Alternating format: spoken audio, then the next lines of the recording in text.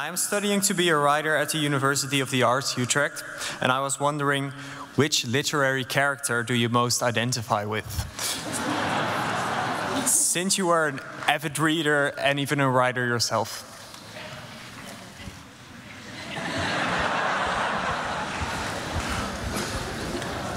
Or what type of character do you most identify with?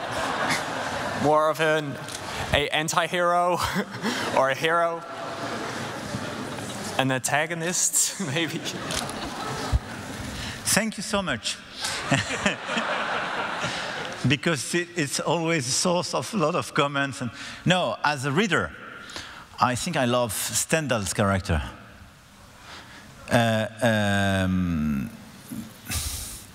But I'm not so sure I would identify myself to them.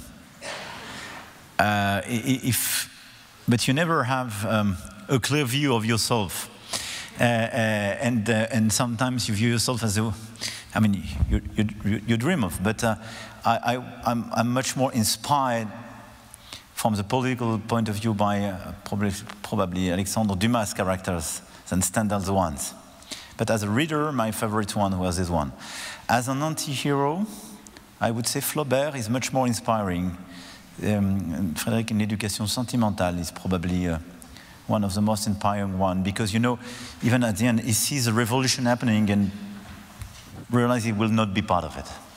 Our continent, and it's part of the glue you mentioned, what makes us common? This is precisely the ability of our literature to invent this unique way to tell stories with irony and with this approach where you can have hero and huge tales, almost a sort of, myth, and we had myth in the antique times, but the invention of the novel, and Cervantes, seen as a founding father of this category, is exactly that, with irony and some distance with yourself. You have hero and you have anti-hero. Don Quixote is probably an anti-hero. He is a hero as well. He's both at the same time. And this is European identity. In a lot of other continents, you have myth, you have tales and so on, but we invented it here in this place and we expanded, and Latin America now is absolutely wonderful continent, just to mention one, or Africa of novelists. But